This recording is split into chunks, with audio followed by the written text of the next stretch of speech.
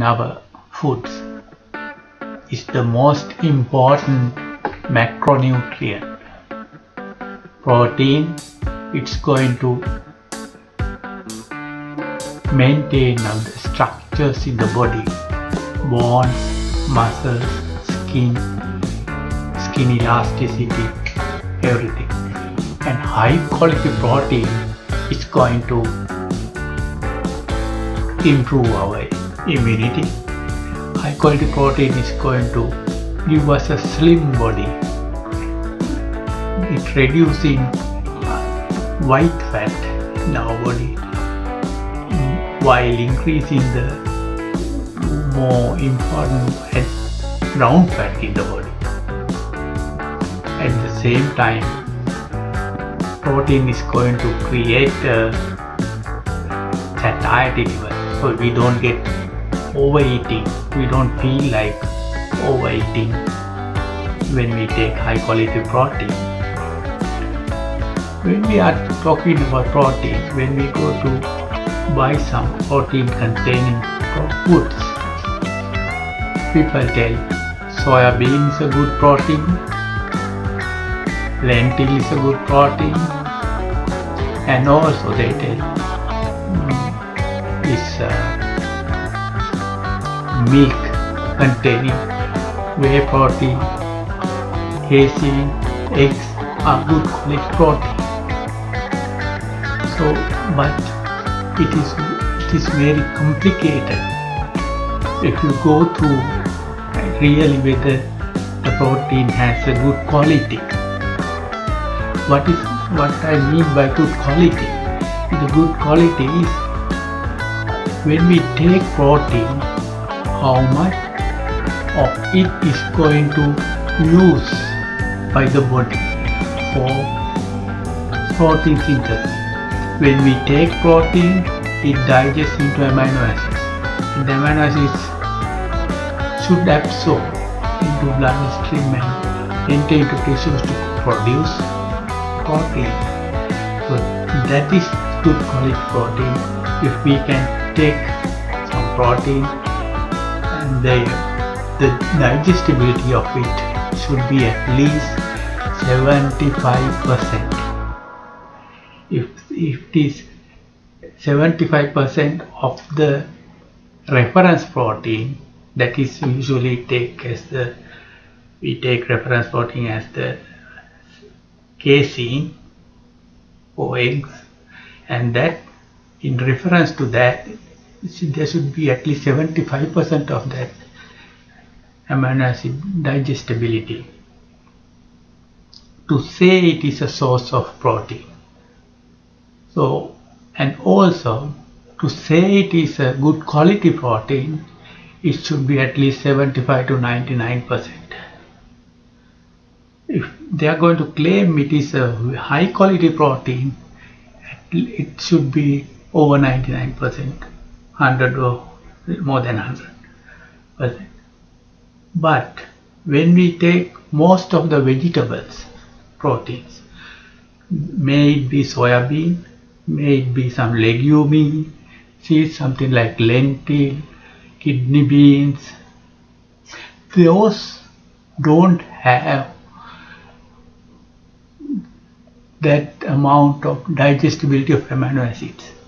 They don't have, so that they cannot claim even as a source of protein. Even as a source of protein we cannot say. That's what I am going to explain. And the same foods, same vegetable foods, we can say it's a good source of protein also by processing it in such a way. So the purpose of this video is to first explain the problem of protein availability, and then how can we overcome that problem, and what are the factors affected on that problem, and how we can remove those factors. So that's the purpose of this video. So when we have to first understand what is this high quality. And the WHO, Food and Agriculture Organization, has produced the 2013. They are telling the protein digestibility should be checked at the end of the small intestine amino acids of the particular foods, and they check amino acid of the particular food and check the limiting amino acid of that protein containing food, and then they give a value that is called the indispensable amino acid score. Digestible indispensable amino acid score. What is this? So you will learn little later. We can produce protein using 21 amino acids. Out of them, 9 has to be taken from the diet. That is called dietary dispensable. Diet should dispense that amino acids. So that is the problem. That when the diet is not going to produce, not going to give some amino acids, then that particular protein synthesis cannot happen.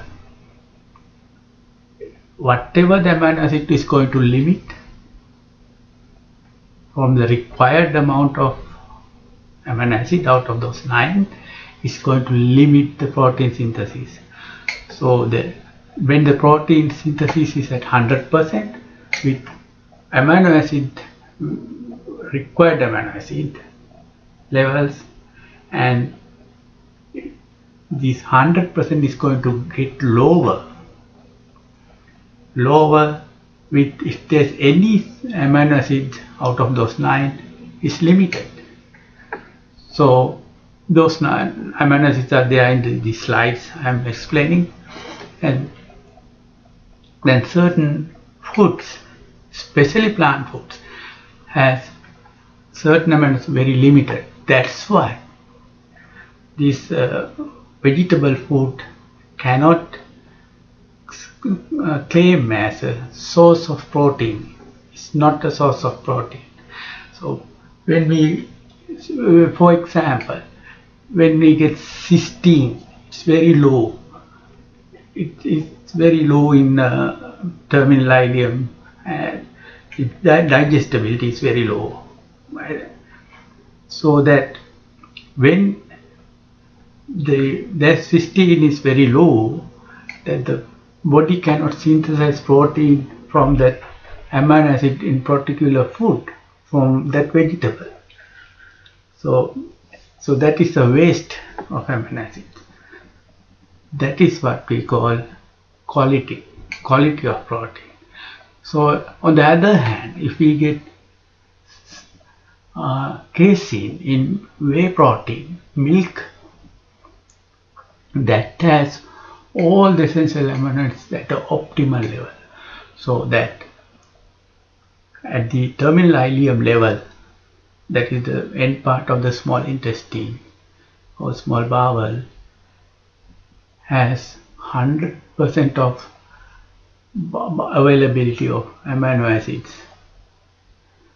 All 9 amino acids are there at 100% level. So protein can synthesis to maximum. Then now we know something about this protein, and we will explain this in a more scientific sources. So the next slide is what I got this knowledge from mainly from these 2 sources, in addition to some textbooks. So here what I am going to tell is the protein quality of these, what we claim we have soybean. They say they have protein, high level of protein, 50% or something like that. But they have some protein absorption inhibitors. The protein should digest two amino acids. To do that, small bowel has enzymes, stomach has enzymes. Those enzymes are going to inhibit by particular chemical compounds in itself in those legumes, the soybeans. So it is the activity for, if we take gram of sample of soybean or something, and then it has trypsin inhibitor. The trypsin is secreted from the pancreas to the upper part of the small intestine, and it is going to inhibit by trypsin inhibitase found in soybean raw. See, this soybean raw has this much, and that is what I am explaining. Soya flour raw has this much. This is what we say they have protein, but they have this much of trypsin inhibitors. By that way, it's going to reduce the activity. So another slide is going to show the same thing. This Nutrisoy is that raw protein. This is what I explained. These are the 9 essential amino acids.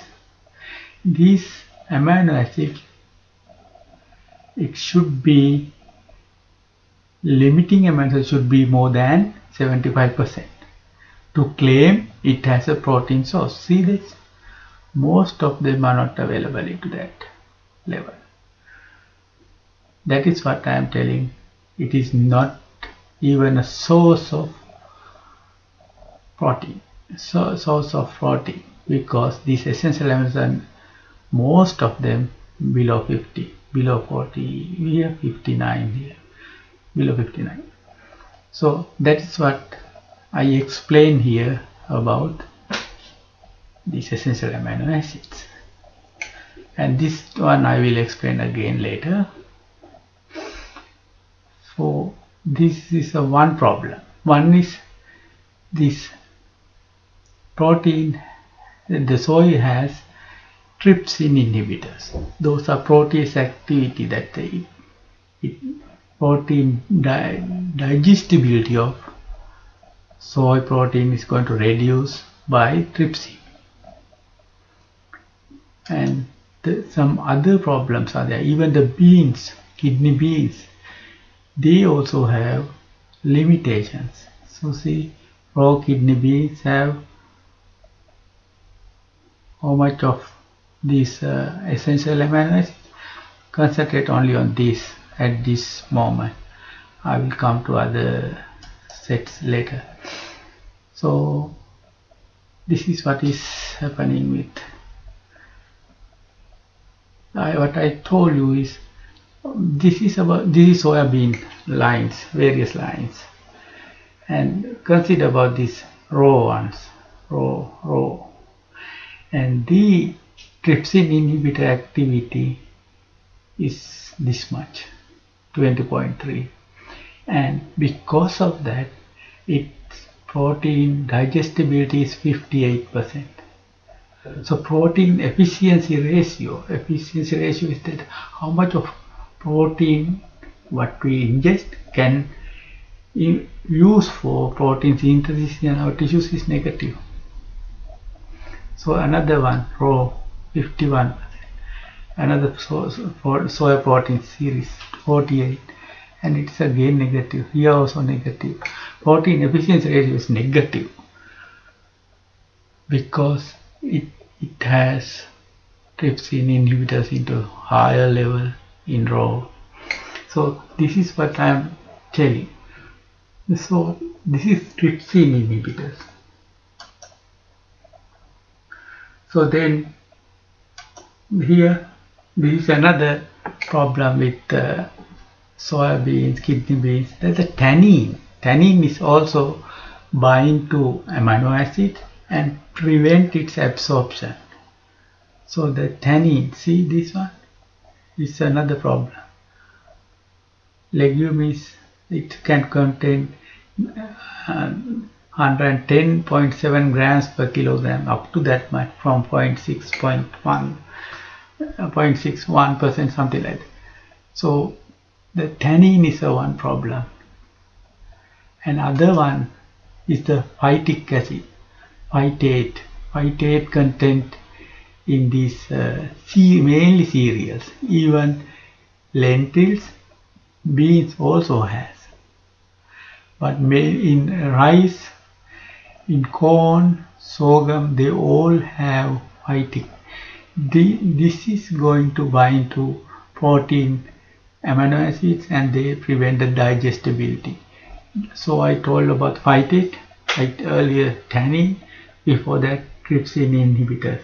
So they are the problem creating it vegetarian diet, those who expect to take protein from vegetables.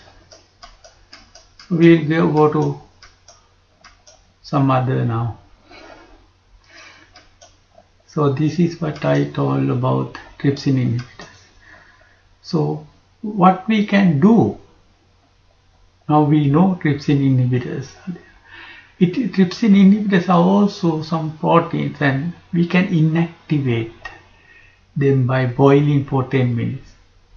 So trypsin inhibitors can reduce 80% by boiling for 10 minutes. Autoclavin also can reduce, steaming also can reduce. Here it is about boiling. Boiling 10 minutes is enough for reducing activity for 80%. But still we don't know how much of trypsin actually should reduce to improve the protein quality to a very good extent. So this is autoclavin of soy protein. So I told that a lot of amino acids at a lower amount in raw protein or on raw soybean, so that when we autoclave we can improve those amino acids into this level. Here, except for cysteine 68% and threonine 73%, all others are at a high quality level. But still, this because of cysteine, we still autoclaved soybean we cannot claim as a source of protein, because this cysteine is going to get the all other amino acid availability to 68% or low. That is what happened. Whether it is 90%, it's not going to use.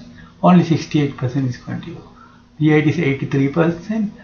Still it is not going to use. It is going to use only 60 because it need all the amino acid to optimum level. But here it is limiting by this amino acid cysteine, so that all other amino acids is going to pay. That is why, although autoclavin can improve this amino acid, still it is not a source of protein because it should exceed 75%.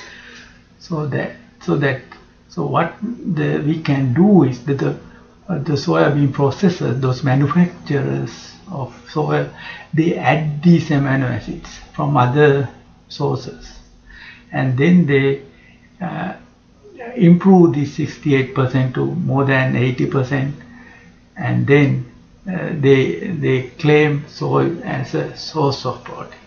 So that is what is called processing and supplementation. So this is what you have to learn here. So here is about kidney beans. Same thing. The cooking, that is boiling improve amino acids, is what here shown, and canning because it has autoclavin, it heat at canning it's also going to improve. But you can see that boiling itself is enough for us, but the canning is going to create the preservation of food for a long time. So we have to balance what is better here. So here we saw earlier the raw, concentrate only at raw, but when it is autoclaved we can see this protein digestibility has improved to 70% and boiled 93%. So that protein efficiency say 2.37. It's almost close to the cereal to casein protein level. Casein protein level has 2.47. That is the best protein. So this boiled soy has very good level of protein density here.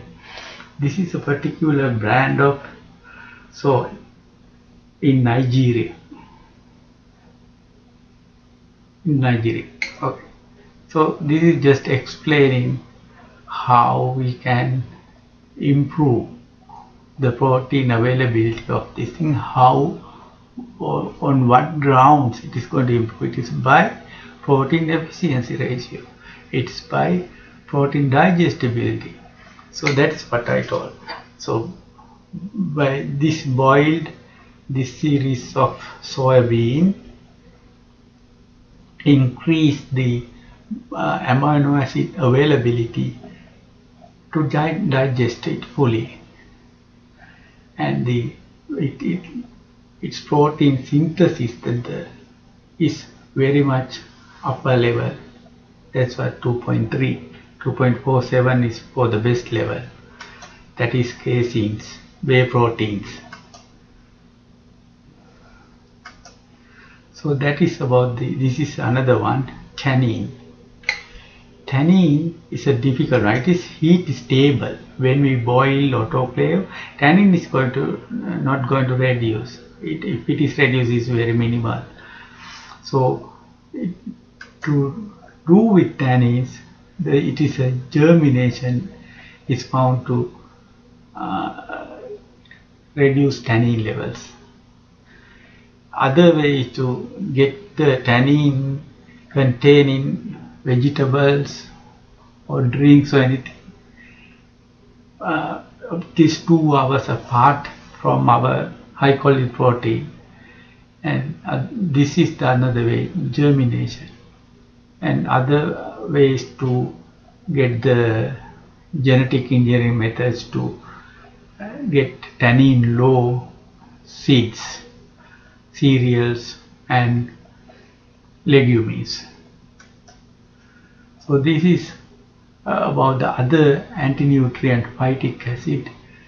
Here we see that rice, it has the polishing, right? Polishing here.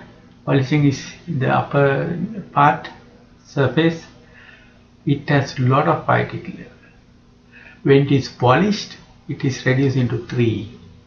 So that's what it says here. 55 grams per kilogram of surface of that. The rice has. But then it is phytic acid reduced into 3 grams per kilogram when that surface part, that covering, if removed. That's what it is showing. Even for wheat, 6. The wheat bran, 34. Here, if we take lentils, they have 7. So beans, this 10 to 15 level of phytic acid. This phytic acid is going to reduce protein availability. It binds to amino acids and it is not allowing protein to absorb. So that is, there are systems to reduce phytate content. The fermentation, this is African method of fermentation, that they had a temperature of 30 they add some lactobacillus from yogurt or milk, and then let it ferment for about 3 days. Then by that way you can reduce, somebody can reduce the phytate levels. So they reduce 25% and improve protein digestion by 14-26% by if we ferment it. This is what it's going to show. This is done in millet protein, millet cereal, and they found the fermentation can reduce. The fermentation can be done for legumes and many other cereals, and there are interesting YouTube articles, YouTube videos. I will post it here, and you can go through them also and get a better full knowledge about fermentation. So this is what I told. We can time high protein meals with anti-nutrient meals, those anti-nutrients which are tannins, phytate and trypsin inhibitors, those protease inhibitors. If we know those, then we can reduce. Another one is soaking for 24 hours. Phytate level can reduce to 16-25%. Fermentation, that I already told. In millet, 88% reduction of fermentation with 72 hours is 30 degrees. And germination produced to 40-72% of this. So this is how we can improve protein availability of vegetables. So thank you very much for listening.